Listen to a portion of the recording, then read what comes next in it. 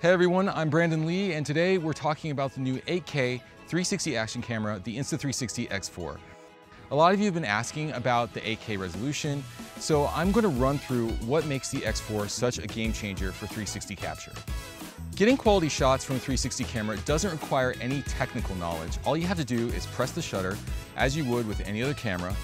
The difference with the 360 camera, like the X4, is that it has two wide-angle fisheye lenses on each side that shoot in all directions at once, giving you a 360-degree image.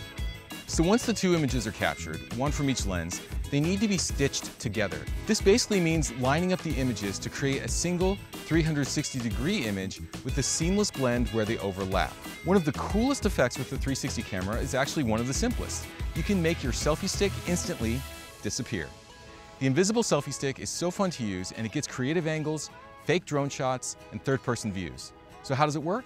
Well, actually, you don't have to do anything other than just walk around with it. The reason it's invisible comes down to that stitching algorithm. The two lenses actually cover around 400 degrees between them.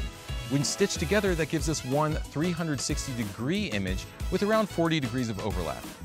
So the selfie stick falls directly between that overlap, so that when it's all stitched together, the selfie stick is erased automatically.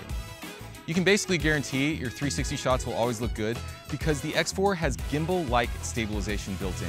You'll get much better stabilization with the X4 compared to a wide-angle camera because there's more data from the 360 footage. This means it's better at supporting the stabilization algorithm, giving you smoother footage. One of the best things about 360 cameras actually happens after the recording.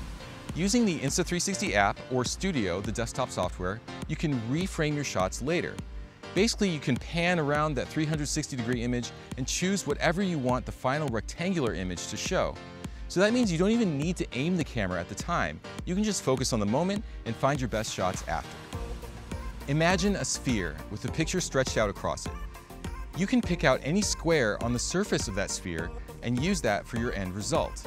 This opens up a whole world of creative editing possibilities, as you literally have a whole 360-degree image to choose from, and one video can be edited in so many different ways.